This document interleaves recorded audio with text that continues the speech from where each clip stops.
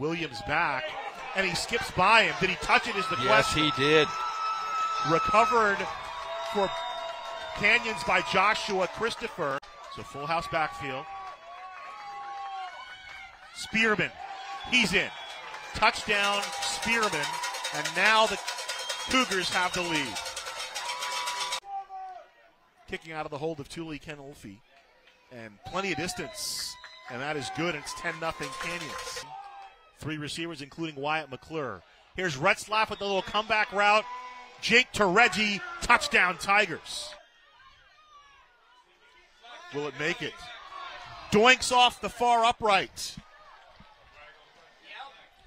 And there's a flag on the play, 34-yard kick. This is good.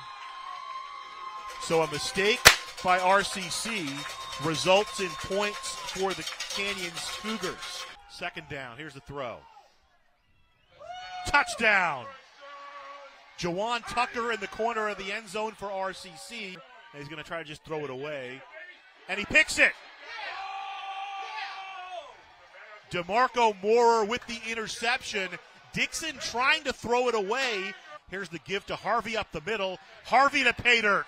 Touchdown Tigers. They'll go back to Anderson now. And Anderson runs into Talib Salahuddin. Ball loose. RCC says they have it. That's kind of plays into the strategy as Mariquin easily puts it through. And it's 24-13. So the turnover results in 3 points for RCC. Here's the give up the middle. This is Sumlin. Sumlin pounding, and he gets to pay dirt.